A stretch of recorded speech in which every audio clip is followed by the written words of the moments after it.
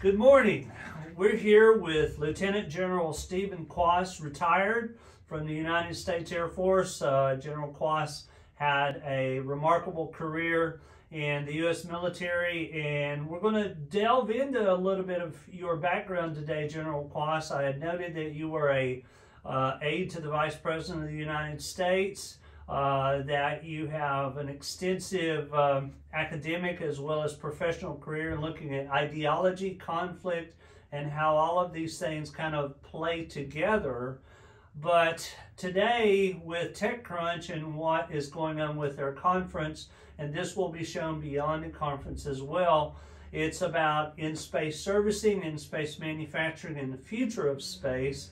So I want to open up with the old kind of saw and talking about, I used to be a board game player. I'm not from the military, I'm from a military family.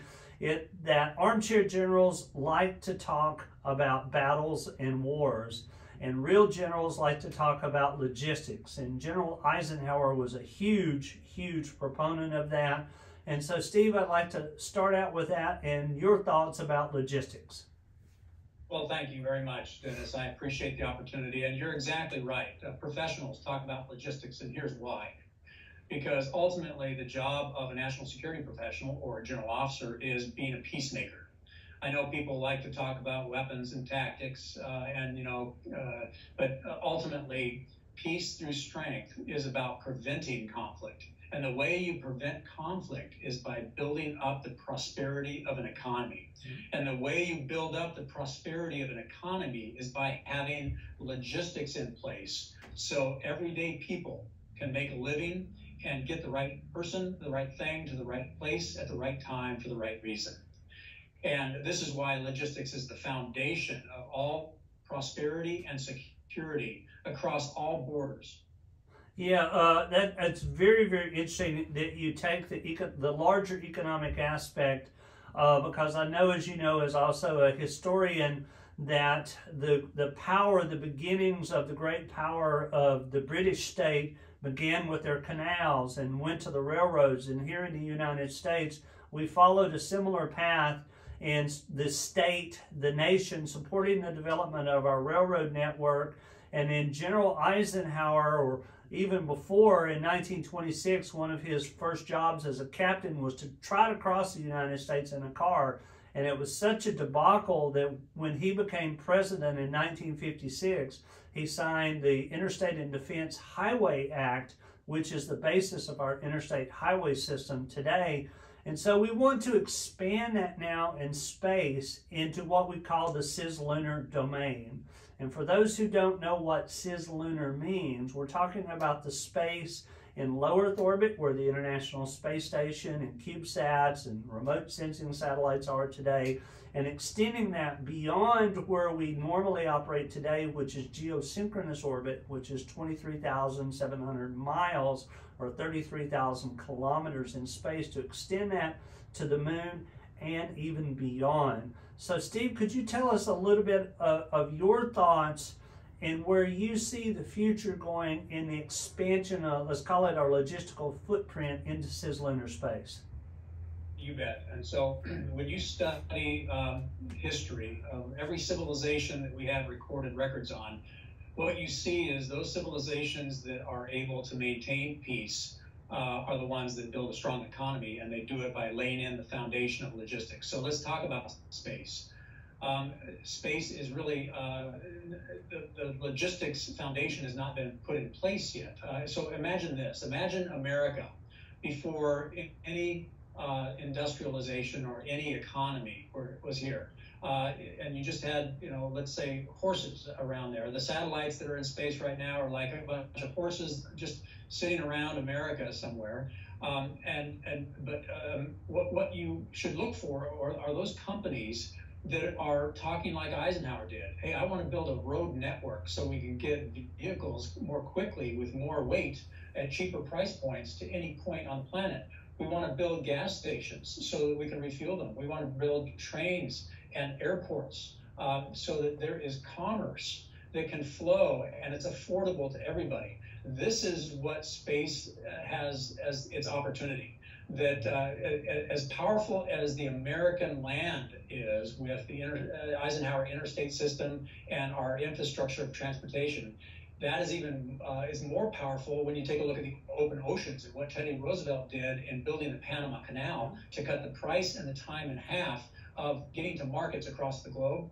Space is all of that on steroids. And the first civilization, the first companies that invest in the three pillars of logistics will not only be the first trillionaires on the planet, but they will be the ones that usher in the security in space. And those three pillars, just to mention them, are the ability to maneuver to any place you need for any reason at any time, the ability to bring energy to bear at those points, to energize any piece of equipment or things that need to be used by human beings to do something meaningful. And then the third is communicating, where you can communicate to any place at any time quickly enough to be able to understand what's going on around you. These three pillars of logistics are really what you need to be keeping an eye on, because the companies building them are going to change the fate of humanity. Indeed, and I want to show a graphic here quickly, and it shows up on my screen here, and I'm going to do a screen share for that. There we go, and let's see, I believe, which screen are you seeing shared right now? Oh yeah, okay, there it is. Okay, so this graphic kind of shows I cannot see it on my screen, so I just make sure you have it on the right one so the viewers can see it. All right, so let me get it there. Do you see it now? No? Well, this is how our... One more time. You were just able to highlight your screen, so try it. Yeah, all right, here, so I'm going to, this is the magic of the modern internet here, trying to figure out how to use our technology. So we're going to share screen here, and we're going to share this screen. So this screen right here shows multiple activities in space between here and the moon. And you brought up something in your chat just a second ago that I want to emphasize, is that about 3 years ago, I was asked to participate in a question that was put out by the Joint Staff of where we saw the future in space in the next 25 years, and looking at logistics and where are the most critical points. And we identified what is called the libration points at the Earth-Moon libration points, the lunar surface, in different areas in cislunar space. And so could you talk a little bit about where you see things like cloud computing, what we're doing with UAVs, and then extending that, because we're going to the moon. We're actually going to the moon, not this time for science, but for economics and for the beginnings of the economic development of the solar system. No, you're exactly right. So just like on the Earth, there are certain strategic points that are pivotal to the advantage of business and security, like the Panama Canal, Suez Canal, Straits of Malacca, the high ground, if you're a soldier, where you can see any approaching enemy. Space has those same places and spots. It's a geography, and the ability to use the technologies we have, especially some of the automation that we can bring into the cislunar economy, allows you to perch on that strategic ground. And you can do it at price points far lower than what it took on the terrestrial level. So one satellite well placed at the point that is the center of gravity between the moon and the Earth, for example, could allow you to maneuver just about anywhere in cislunar economy with almost no energy, because you just tap it in the right direction with very little velocity, and you can be there in a timely manner. So the ability to communicate, the fact that space is the perfect place for big data and for communication, because whether it's laser comm or other forms of communication, space has fewer impediments than you have on the Earth, where you have to have like 600,000 cell towers in America, and even then You have no bars when you drive through the desert or into a valley. In space, you don't have to deal with those kind of problems because of the way the geography is placed. And as long as you go to those geographic center points that are the key to understanding and maneuvering and communicating and bringing energy to bear for the energizing of devices and equipment in space, you can start this journey and you don't have to put people at risk.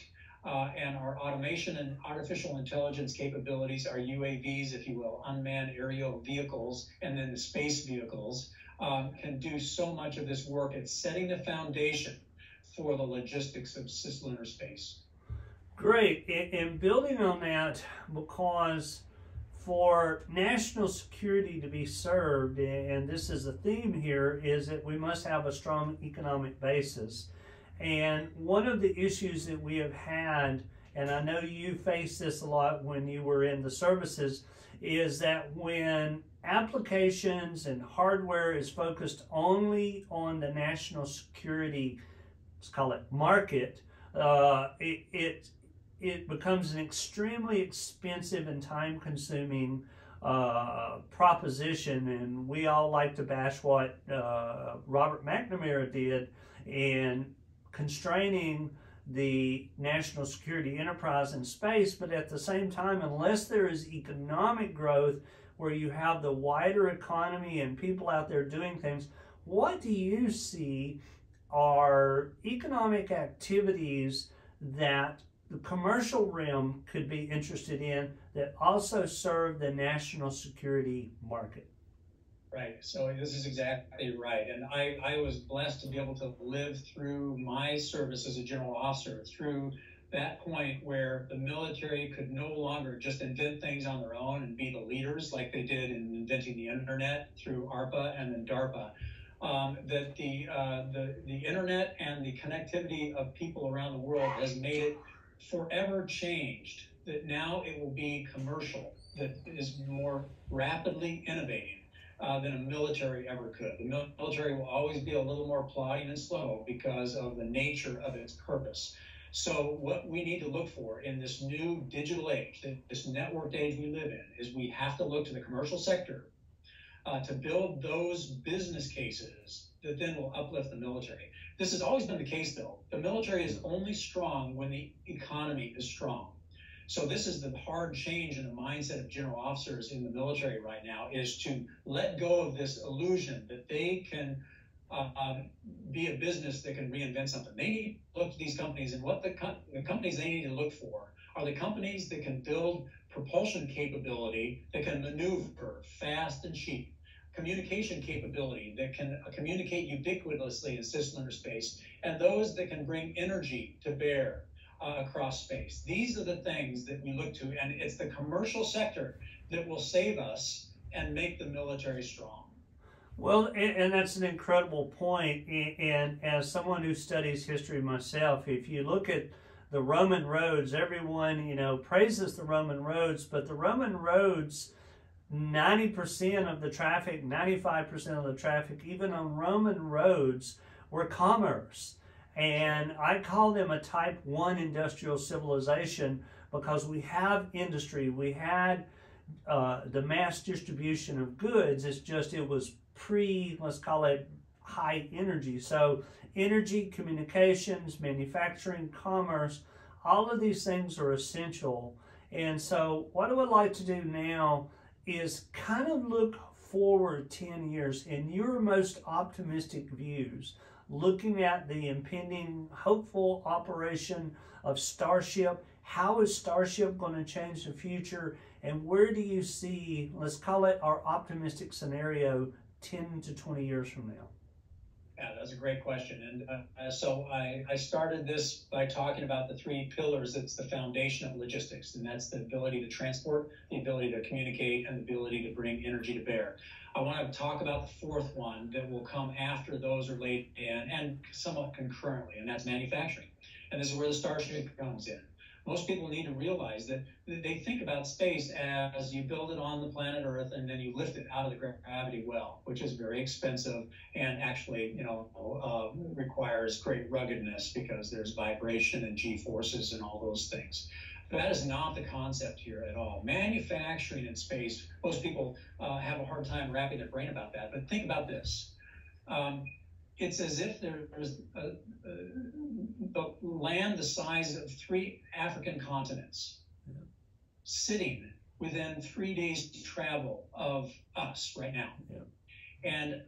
And the ability to take all of the stuff the universe made the Earth of, and that exist in all the asteroids and the moon, that these 3 continents of Africa are sitting there waiting for somebody to benefit from the minerals and the capability to build.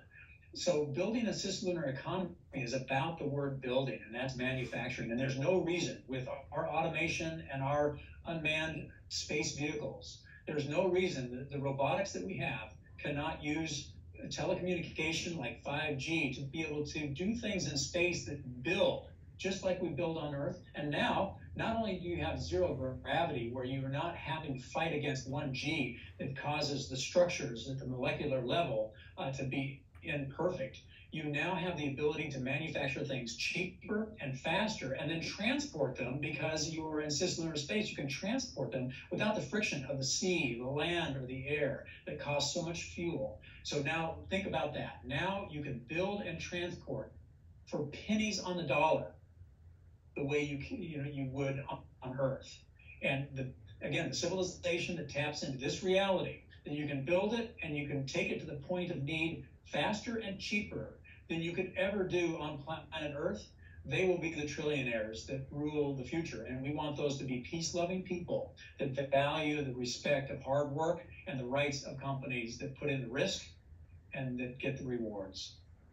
Steve, thanks so much for that. And what I would like to close with, and again, I'm going to go a little bit on the philosophical side because that's part of your background as well, is that many of us who have been space advocates long before our hair was gray, in our student time, we've been pushing this for a very long time.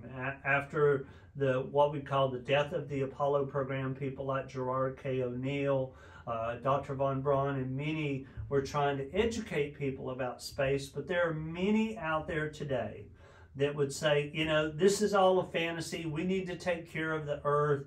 That stuff's not going to happen in time.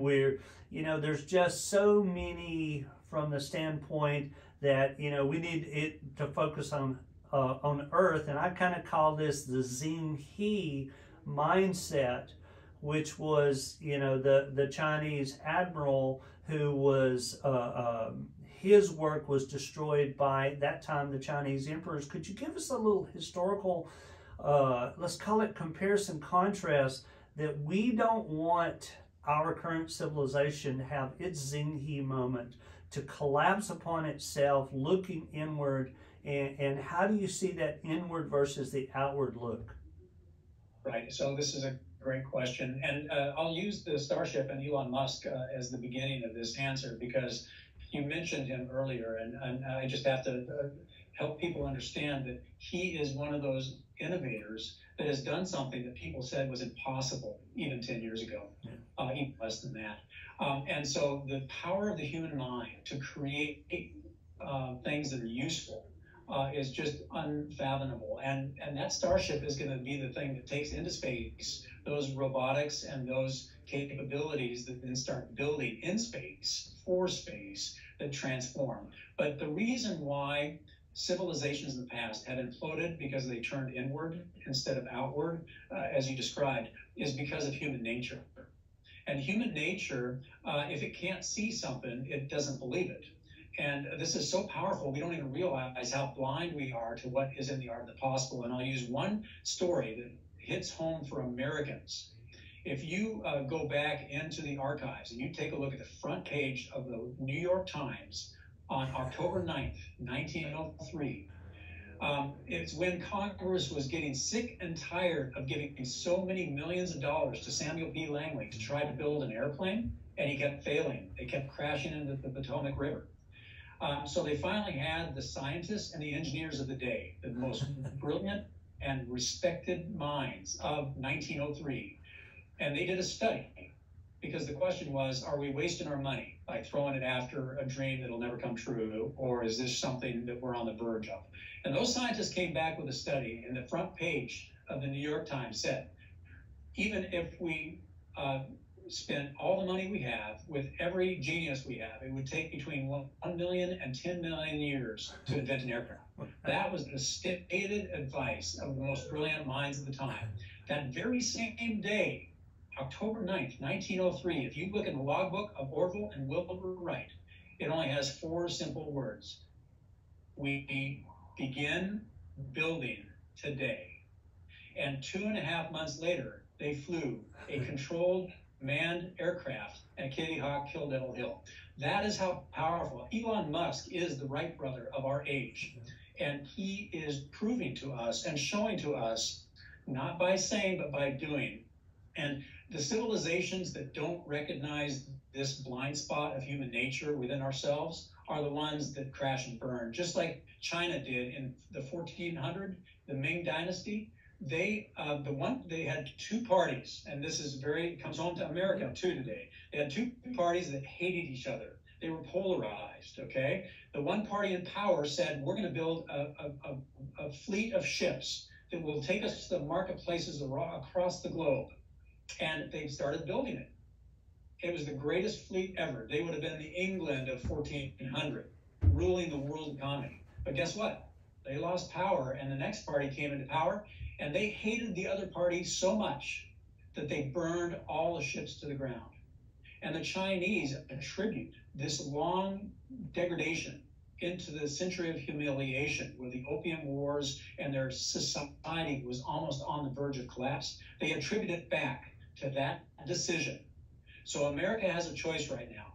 We either recognize the power of space to transform the economy of the globe and uplift the human condition, or we turn inward and avoid it like the Chinese did, and we will find ourselves without security or freedom or an economy that can defend our values. That is as stark as the choice is. As a national security professional and a historian, I will tell you that that is the choice America has. We either embrace space and those companies that are doing these things to build the logistics of space for the future of the human race and the prosperity of this planet. And believe me, all of our problems with food, water, pollution can be solved using space as a resource. We can turn to the skies, as Jeff Bezos has said before. We can turn to the universe for our resources, and planet Earth can be the park that we never have to scar or pillage for our resources. That's what we have in front of us if we pay attention. Steve, I absolutely could not say that any better. Thank you so very kindly for doing this. We're going to put this up at TechCrunch today, but we also, with your permission, will have it on YouTube, because I think what you have just closed with is the existential, I can't say the word correctly, but it is probably the greatest conflict and the greatest choice we have before us: the future in faith or the past in fear. So thank you so very kindly today, General Kwast, for joining us. God bless, and we wish you the best for the future. Well, you as well, and enjoy this beautiful season of celebration. Indeed. Take care. Bye-bye. Thank you.